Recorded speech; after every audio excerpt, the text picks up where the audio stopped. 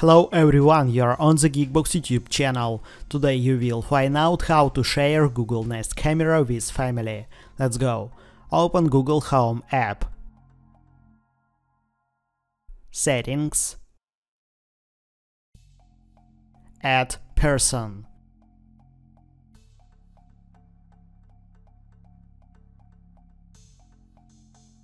Enter the email address of the person you want to add.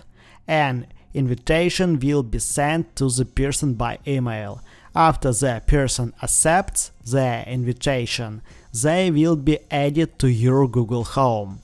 After that, the selected person will have access to your camera in the Google Home or Nest app.